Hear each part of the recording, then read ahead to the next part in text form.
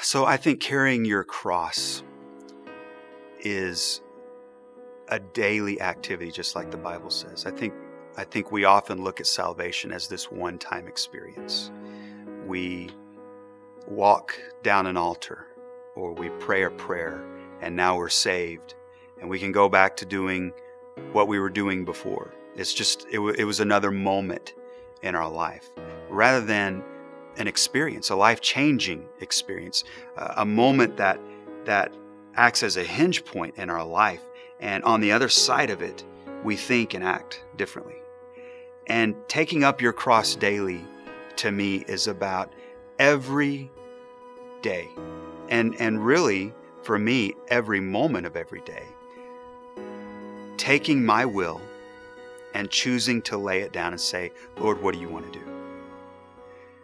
It's real easy for me to become selfish again. It's real easy for me to say, well, I don't want to do that.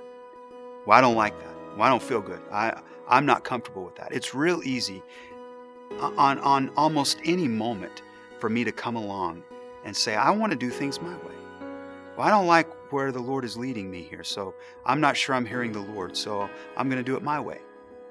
And taking up our cross daily is about purposefully every single day, every single moment of every single day, laying down our will over and over and over again, and choosing to let our lives be guided by the Word of God, by the trusted people in our lives, and even by the voice of God, learning to hear His voice and respond in obedience. That's what picking up your cross and dying daily means.